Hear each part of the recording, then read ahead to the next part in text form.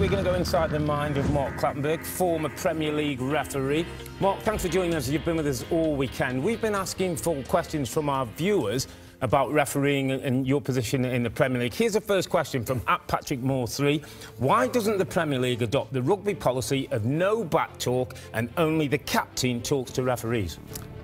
Guys, can we remember when they tried to introduce a rule where they advanced the ball 10 metres if a player back chatted to the referee? It didn't work. Simply didn't work because players were starting to use it as a tactic. Gavin McCann used it against David Beckham, where the free kick got moved up to right up to the edge of the penalty area, so David Beckham couldn't get the ball up and down. So it was used as a tactic. Referees are encouraged to speak to players, to communicate. Therefore, when a player's dissenting, you'll see the captain getting involved. The referee will warn the captain that he'll take further punishment on that player. So we try and use captains, but in the heat of the battle in the Premier League, relationship with the players, yeah, but in the heat of the battle, everything gets thrown out. Next question, Mark. So, to continue on the communication theme, how do referees communicate with players that don't speak English? That's a great question because I refereed many international matches. Players spoke very little English, used body language, gestures. For example, if you want them to be quiet, the finger to the mouth, using hand gestures to calm them down. So you use gestures, but what's great is when a player used to come to the Premier League and the first few days, the players of his teammates used to give him some English and they were never the right words, that's for sure. Question 3, and this came from Anne Hahn, who says, why doesn't the Premier League try and curb diving by calling more simulation fouls? And I know you're quite passionate about this one, Mark. Yeah, simply, let's, any simulation that happens, take it to the panel, agree, and suspend the player for 2 matches. I remember a game, it was a big game, a playoff game, and I cautioned the player for simulation. And the player said to us, no problem, Mark, I'm a winger, I'm not going to get a second yellow card. And that irritated me, that as a referee, because... Doesn't that open a can of worms, though? But if you've simulated, it's a form of cheating.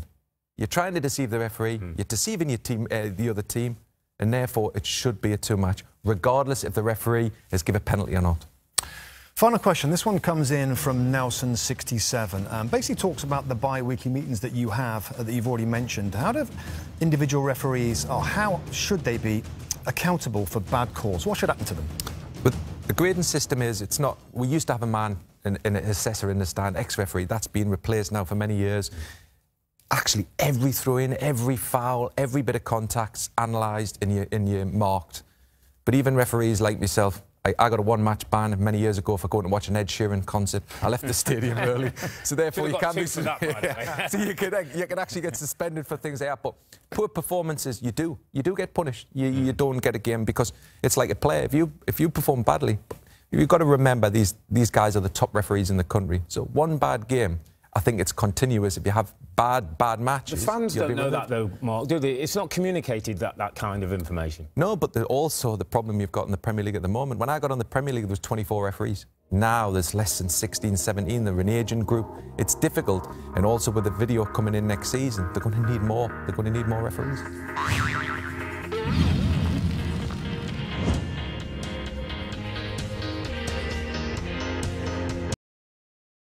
Hi, I'm Rebecca Lowe, studio host for NBC's coverage of the Premier League. Don't forget to hit subscribe to watch highlights all season long and be sure to tune in for Premier League mornings on NBCSN.